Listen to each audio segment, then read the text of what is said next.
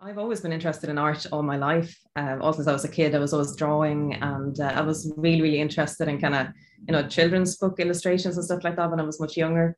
Like when I was like 6, 7 years old, I was always listening to like different kind of story tapes, and I loved like Astrid Lindgren and Pippi Longstocking, and I would kind of put these tapes on, and I kind of draw along to the stories.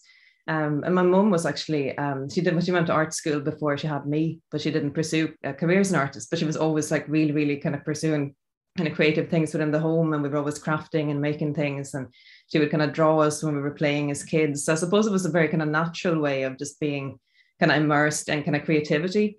My granny as well, she's a hobby artist as well, so she's always been kind of painting, and she used to have this kind of, she still does, kind of has this kind of salon hang of like all the paintings she ever made in her apartment.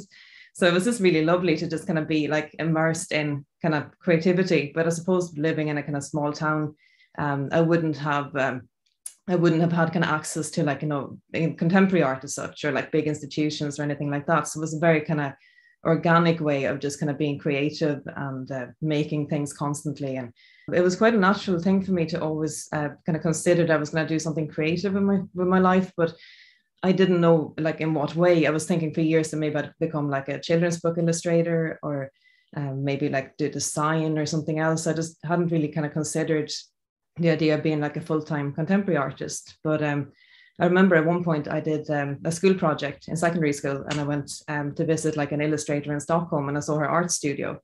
And just coming into like the art studio and kind of seeing the kind of feel of like the studio environment and like how creative it was and how much stuff she had there that she was making. It just made me kind of really, really inspired, and made me think that I wanted to one day have an art studio as well. Um, so when I went to college, then it was quite random actually that I picked fine art instead of illustration. It was just because I went to college in Galway, and that's what was on offer. But as soon as I enrolled in college, I just realized that fine art was just so much freer, and I loved the idea of kind of working large and working with oil and acrylic paint and stuff like that. So from that moment on, I kind of just wanted to be a fine artist rather than anything else. And but I mean, it wasn't completely straightforward either, because I know in secondary school, like I was very kind of focused on studying, and I was good at school. So a lot of my friends or people who kind of like wanted to have opinions on things basically kind of like just assumed that, or maybe I'll just do art as a hobby, and I'll kind of pursue some kind of like, I don't know, proper career, and have like, art as a little kind of sideline thing. But I think it just was something that I felt so strongly about that I wanted to pursue. So I was really kind of adamant that I still wanted to apply to art college, and nothing else really interested me as much. So I suppose it was a way of like always being creative, and then kind of falling into fine art then kind of later on.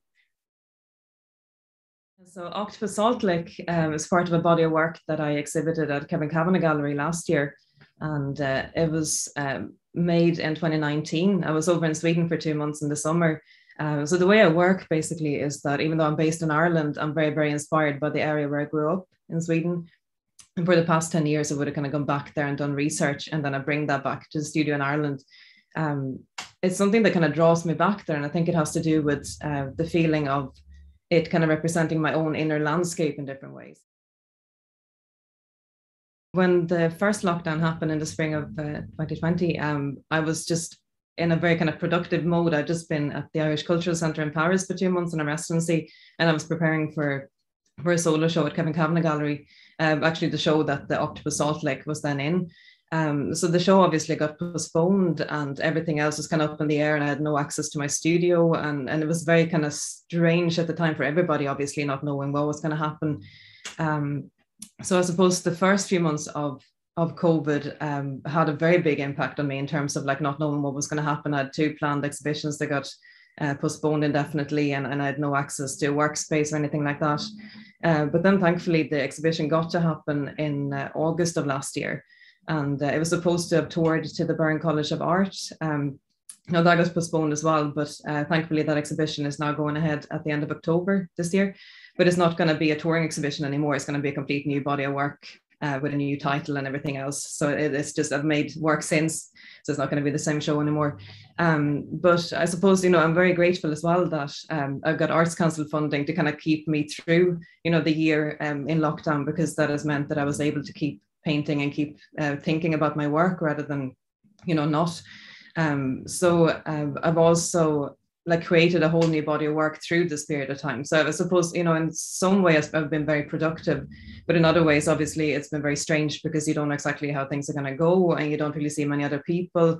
And even though things are getting better, obviously, it's still a case of like, it's been a lot of creating in solitude and not actually having that many human interactions, which eventually becomes a little bit like you exist in a vacuum almost. So it's nice that we're coming out of that. Being in the Arts Council collection is a great honor, to be honest. It's something that I was kind of thinking about for a few years actually before I joined the collection, that it'd be something I'd love to be a part of because there's so many great artists represented in the collection, and it's one of the key collections in Ireland, obviously. And also because of having gotten Arts Council support in the past, like the way when I got the Next Generation Award in 2017, for example, was a huge kind of turning point in my practice. So that's why it's really, really nice to be a part of the collection now as well.